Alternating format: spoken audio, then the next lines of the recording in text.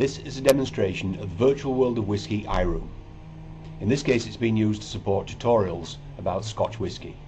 iX technology is running externally to a virtual world, in this case Second Life. iX maintains a process model concerning the subject matter of the tutorial, and it can use external knowledge-based system to augment the knowledge of a tutor operating within the iRoom. So the idea would be that we would be following a process that iX would maintain for what the tutorial was meant to do, the stages of it.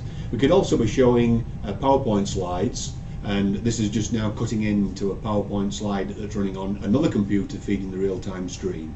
Gives you an idea of the different media that can be mixed in. iX is also assisting me by saying things that are appropriate at different points in the tutorial as part of the tutorial process.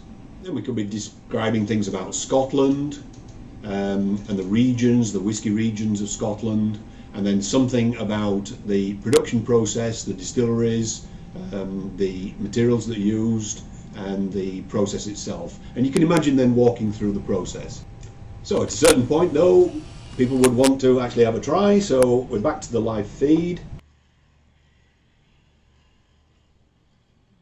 First thing you get is fire from the spirit, but that quickly burns off, leaving you with the taste, and then as the taste diminishes you get an aftertaste, and this aftertaste or finish is very, very long. It goes on forever almost, and that is the most wonderful thing about Scotch malt whisky. So if any of you have got comments about what you're smelling in the whisky you're trying,